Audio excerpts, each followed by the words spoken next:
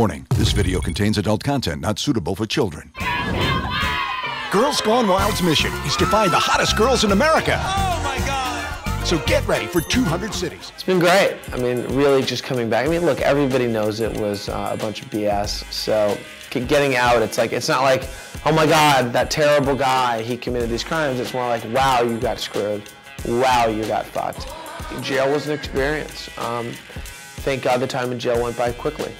And I'm just trying to pick up where I left off, and it's kind of just right there. And it's hard to do that, but I will. And I'll move forward, and Girls Gone Wild will be a bigger brand than ever.